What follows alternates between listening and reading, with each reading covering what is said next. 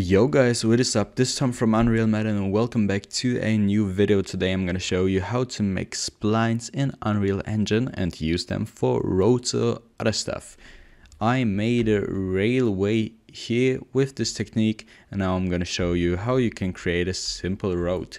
So first open up the landscape menu, then go to splines, click Ctrl left click and you get this new spline.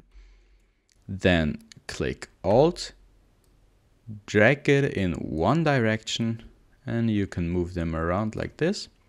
And now we need to click on the mesh. Let's go down to landscape spline meshes, click on new element, go down and select your mesh from here.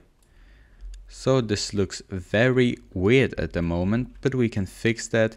Just play around with the X, Y and Z.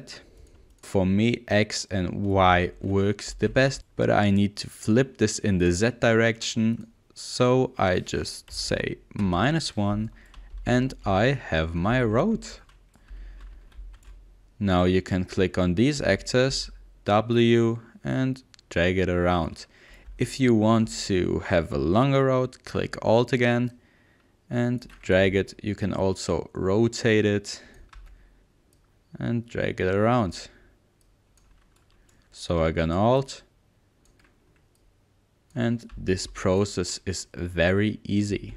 And I hope you liked this tutorial. If yes, leave a thumbs up. If not, leave a thumbs down. I'll see you next time and bye.